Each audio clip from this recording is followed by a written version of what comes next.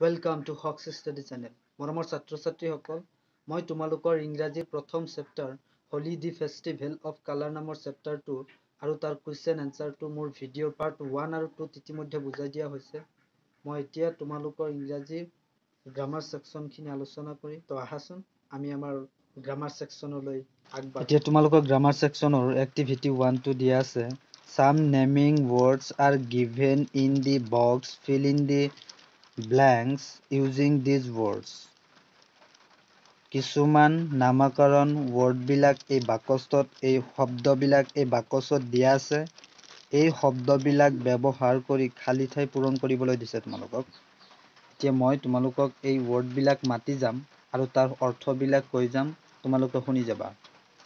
বাটচাৰ মাংস বিক্ৰেতা, নভেলাইষ্ট উপন্যাস লিখক, প্লাম্বাৰ সীহ নিৰ্মাতা অৰ্থাৎ যিয়ে সীহৰ বস্তু নিৰ্মাণ কৰে, জাৰ্নেলিষ্ট সাংবাদিক, ফিছমংগাৰ মাছ বিক্ৰেতা, পোষ্টমেন ডাকৱাল, গ্ৰীণ গ্ৰচাৰ চব্জি বিক্ৰেতা, কনফেকশ্যনাৰ মিঠাই বিক্ৰেতা, পইট কবি, টেইলৰ দৰ্জী, বাৰ্বাৰ নাপিত আৰু ফ্লৰিষ্ট মালি অৰ্থাৎ যিয়ে ফুল বিক্ৰী কৰে।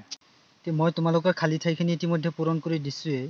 প্ৰথমতে আছে এ ফিছমংগাৰ চেলছ ফিছ, এজন মাছ বেপাৰীয়ে মাছ বিক্ৰী কৰে। আৰু দ্বিতীয়তে আছে অৰ্থাৎ বি নম্বৰ আছে এ টেইলৰ্ছ ষ্টেটছ ক্লথছ, দৰ্জীয়ে কাপোৰ চিলাই কৰে। চি নম্বৰ এ নভেলাইষ্ট ৰাইটছ নভেল, উপন্যাস লিখকে উপন্যাস লিখে। ডি নম্বৰ আছে এ প্লাম্বাৰ মেণ্ডছ টেপছ এণ্ড পাইপছ, এজন সীহ বিক্ৰেতাই টেপ আৰু পাইপ নিৰ্মাণ কৰে। নেক্সট ই নম্বৰ আছে এ journalist rights for the news paper, সাংবাদিকে নিউজ পেপাৰ অৰ্থাৎ খবৰৰ কাগজ লিখে। এফ নম্বৰ আছে এ কনফেকশ্যনাৰ চেলছ চুইটছ এণ্ড পেষ্ট্ৰিজ, মিঠাই বিক্ৰেতাই মিঠাই বিক্ৰী কৰে আৰু পেষ্ট্ৰিজ অৰ্থাৎ কেকজাতীয় বস্তুবোৰ বিক্ৰী কৰে। জি এ গ্ৰীণ গ্ৰচাৰ চেলছ ভেজিটেবল, চব্জি বিক্ৰেতাই চব্জি বিক্ৰী কৰে। এ বাৰ্বাৰ কাটছ হেয়াৰ, নাপিতে চুলি কাটে। নেক্সট এ পইট ৰাইটছ পইম, কবিয়ে কবিতা লিখে। জে নম্বৰ আছে এ ফ্লৰিষ্ট চেলছ ফ্লাৱাৰ, এজন মালীয়ে অৰ্থাৎ ফুল বিক্ৰেতাই ফুল বিক্ৰী কৰে। এ বাটচাৰ চেলছ মিট, মাংস বিক্ৰেতাই মাংস বিক্ৰী কৰে। এ পোষ্টমেন ডেলিভাৰ্ছ লেটাৰ, এজন ডাকৱালে লেটাৰবোৰ অৰ্থাৎ চিঠিবোৰ ডেলিভাৰ কৰে। নেক্সট তোমালোকৰ এক্টিভিটি 2ত দিয়া আছে find out the proper noun and common নাউনছ from the box given বিলো and them in 2 separate columns. তাৰমানে তলত দিয়া বাকচৰ পৰা তোমালোকৰ প্ৰপাৰ নাউন আৰু কমন নাউনবোৰ বাছি উলিয়াব দিছে আৰু সেইবোৰ স্তম্ভ আকাৰত লিখিব লাগিব অৰ্থাৎ পৃথককৈ লিখিব লাগিব। One is done for U, এটা তোমালোকৰ বাবে কৰি দিয়া আছে। প্ৰপাৰ নাউন আৰু কমন নাউন নেপাল বয়, এইটো তোমালোকৰ কিতাপত কৰি দিয়া আছে। নেক্সট আছে নীলাচল হিল, জানুৱাৰী মান্থ, চাহাৰা ডেজাৰ্ট, দি হিমালয়ছ mountain, temple Kamakhya. Next Guwahati city, Pranab India, river Brahmaputra. Next আছে school library, Mrinalini teacher. Next এ নম্বৰ আছে countable and uncountable noun.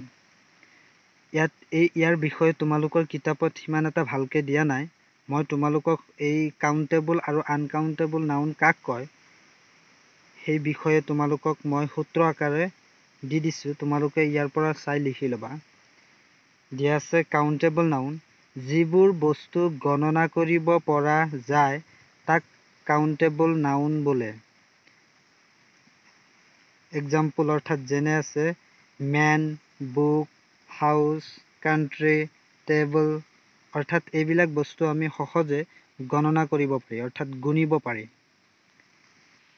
Next আছে আনকাউণ্টেবল নাউন, যিবোৰ বস্তু গণনা কৰিব নোৱাৰি সেইবোৰ বস্তুক আনকাউণ্টেবল নাউন বোলে। যেনে লাভ, কাইণ্ডনেছ, এংগ্ৰি, ব্লাড, অৰ্থাৎ এইবিলাক বস্তু আমি গণনা কৰিব নোৱাৰি। তোমালোকৰ কিতাপত এনেকৈ দিয়া আছে যে দেয়াৰ আৰ চাম নাউনছ হুইচ উই কেন কাউণ্ট। ইয়াত কিছুমান নাম দিয়া আছে যিবিলাক আমি গণনা কৰিব পাৰি।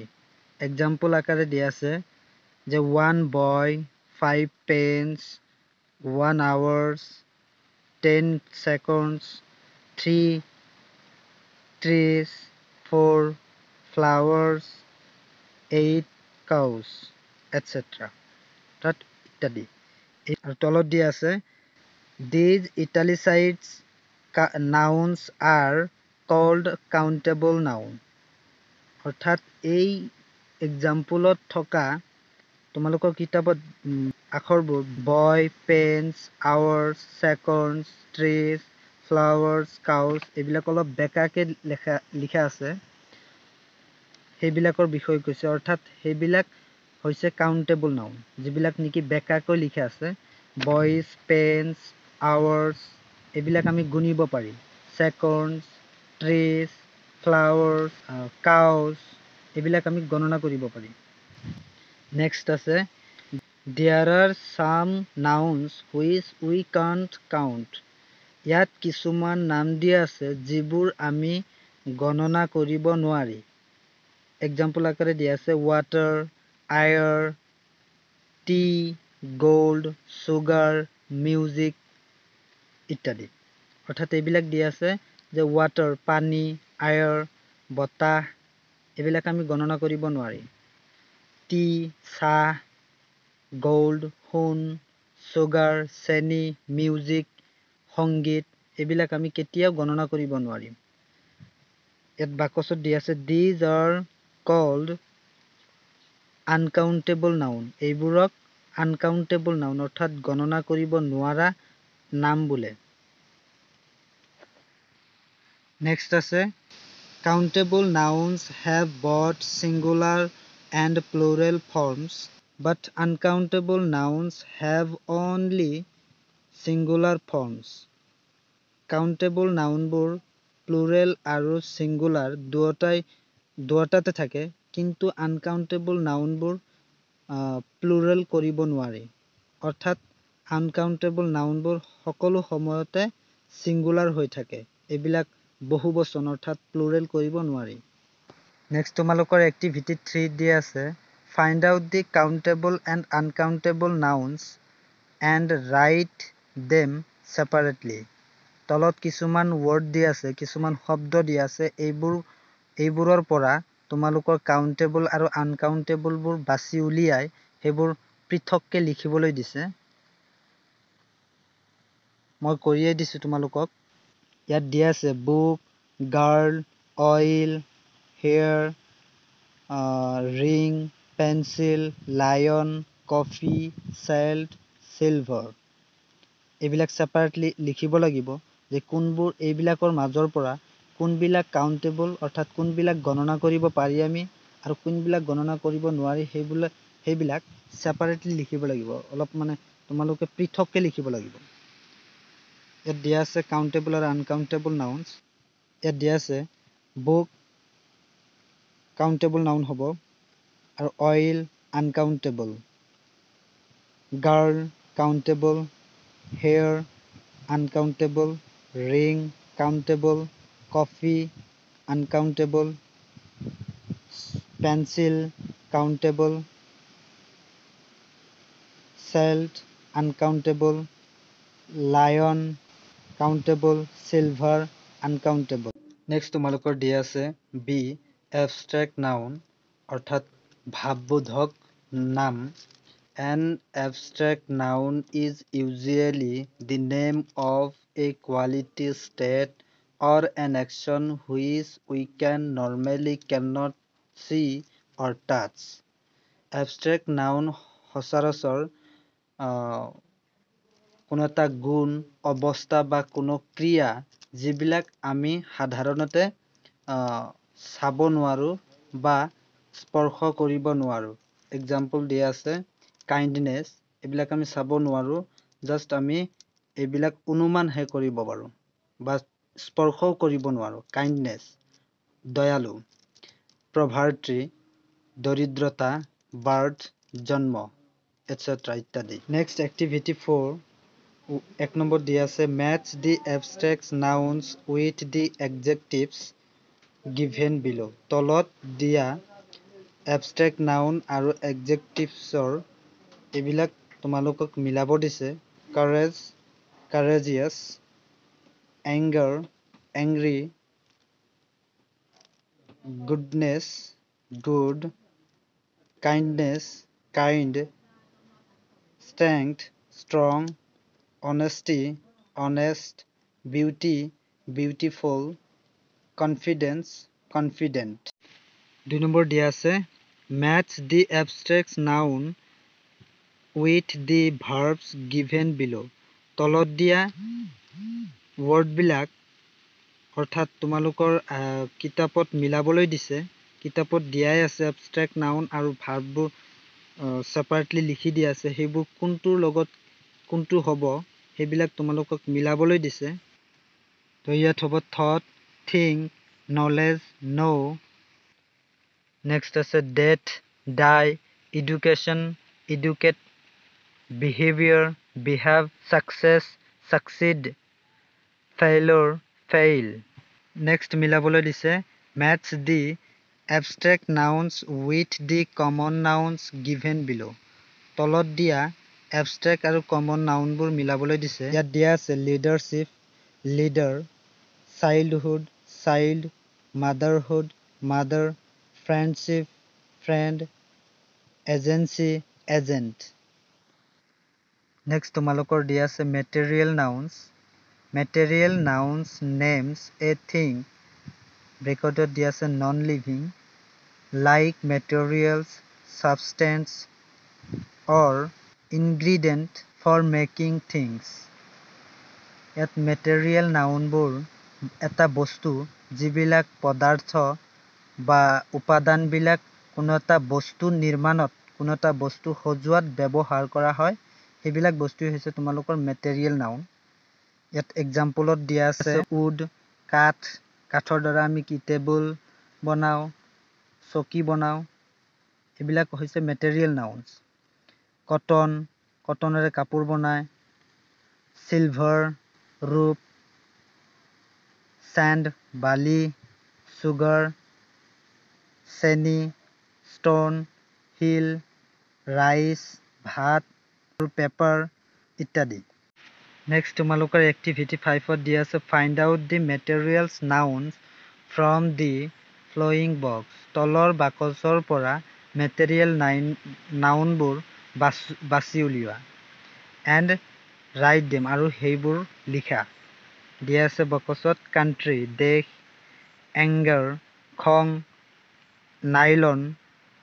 নাইলনৰ বস্তু honest সাধু mountain পৰ্বত water পানী children ল'ৰা ছোৱালী book কিতাপ happiness আনন্দ ষ্টিলৰ বস্তু এইবিলাক ঊণৰ সূতা brick ইটা gold সোণ milk গাখীৰ তোমালোকৰ এই বাকচৰ পৰা কোনবোৰ material noun সেইবিলাক বাছি উলিয়াব লাগিব এনেকৈ লিখিবা তোমালোকে material nouns লিখি এনেকৈ লিখিবা nylon steel wool brick gold এইবিলাক হৈছে material noun এতিয়া তোমালোকৰ দিয়া আছে writing activity এইবিলাক কিতাপত চাই খালি ঠাইবোৰ পূৰণ কৰিব লাগিব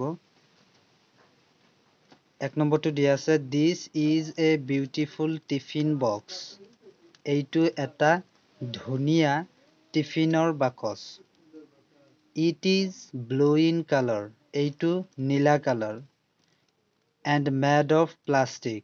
আৰু প্লাষ্টিকেৰে সজাইছে। It is rectangular in shape. এইটো আয়তাকাৰ। I always bring tiffin to school. মই সদায় স্কুললৈ টিফিন আনো। নেক্সট 2 নম্বৰটো দিয়া আছে। এইবিলাকো তোমালোকৰ সেই ছবিতে চাই লিখিব লাগিব। This is a big mango tree. এইটো এটা ডাঙৰ আমৰ গছ। Its twigs are narrow and long in shape. ইয়াৰ ডালবোৰ সংকীৰ্ণ আৰু দীঘল আকাৰৰ। It has many branches. এইটোৰ বহুতো শাখা আছে। Its leaves are used in puja. ইয়াৰ পাতবোৰ পূজাত ব্যৱহাৰ কৰা হয়। Its roots are strong. ইয়াৰ শিপাবোৰ বা মূলবোৰ শক্তিশালী। People love ripe mangoes. মানুহে পকা আম ভাল পায়। নেক্সট তোমালোকৰ দিয়া আছে match the words in column A with those given in below B. A আৰু B স্তম্ভবিলাক তোমালোকক মিলাবলৈ দিছে। ইয়াত দিয়া আছে সুইং, নিডল, মই মিলাই দিছোঁৱে, clothing, পেডিফিল্ড, knitting, wool, frying pan, climb mountain, sewing wood, driving car, playing football, cooking rice, swimming pool, fishing fish, living house, boiling water, flying kite, traveling bus, cutting knife, wearing frock, watching dish, drawing scenery, watching movie। আছিল তোমালোকৰ প্ৰথম চেপ্টাৰৰ grammar section. যদি তোমালোকে মোৰ এই ভিডিঅ'টো চাই বুজি পাইছা তেনেহলে লাইক কৰিবা, আৰু যদি কিবা বুজি পোৱা নাই তেনেহলে কমেন্ট কৰি মোক জনাবা, আৰু তোমাৰ সহপাঠীৰ সৈতে এই ভিডিঅ'টো শ্বেয়াৰ কৰি তোমালোকৰ সহপাঠীকো সহায় কৰা। নেক্সট মই তোমালোকৰ দ্বিতীয় চেপ্টাৰলৈ আহিম। তো এইখিনি সময়তে ঘৰতে থাকা আৰু মনোযোগেৰে পঢ়া।